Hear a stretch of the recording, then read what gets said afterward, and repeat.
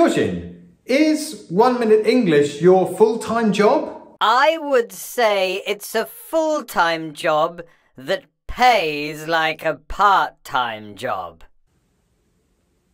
Hi, I'm Paul, he is Yojin, and welcome to 1 Minute English with Śpiewaczek Language School. Today I am putting on my Czenglish hat because today will be a Czenglish lesson. We'll be looking at a typical mistake a Czech person might make when speaking English. So, what do we call a job that has fewer hours per week than a full-time job?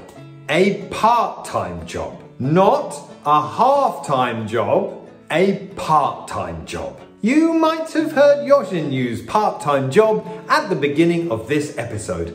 Let's look at some more examples. The student had a part-time job in a supermarket on weekends so that he could go to the pub more often.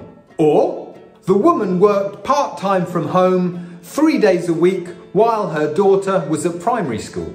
Or, Tony, have you ever had a part-time job? Yeah, I did, Dan, actually. I used to cut the grass in the local park in the summer.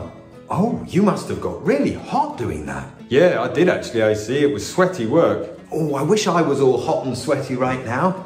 Because I don't know if you've noticed, but it's a bit cold in here, isn't it?